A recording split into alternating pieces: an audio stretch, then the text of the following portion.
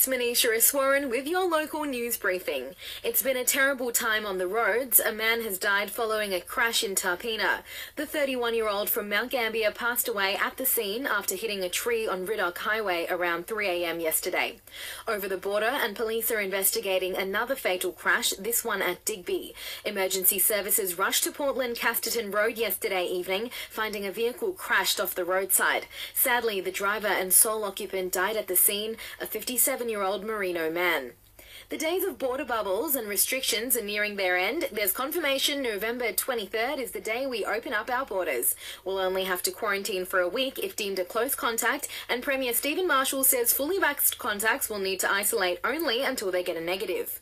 We're trying to have a more bespoke, tailored approach away from the approach that we had previously, which was very heavy-handed, where everybody who was a close or casual contact needed to go into quarantine. We're hoping that this is going to very, very significantly reduce the number of people who will need to go into directed quarantine.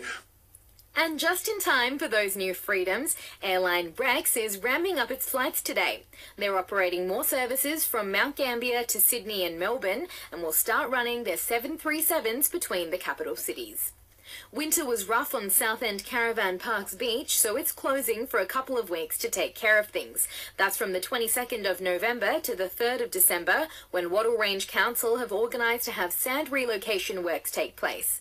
But the bush camp will still be open and ready for customers to enjoy.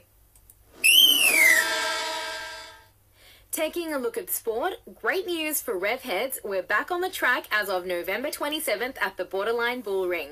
First on the agenda is the first round of the Eureka Garages and Shed Sprint Car Series and the fourth round of the SA Formula 500 State Series. Get personalised hair loss treatment in 5 minutes delivered to your door. Clinically proven treatment for men and women. One pill taken daily. thehairypill.com.au. Buying or selling rural or residential properties? Miller, One and John. This is SAFM weather.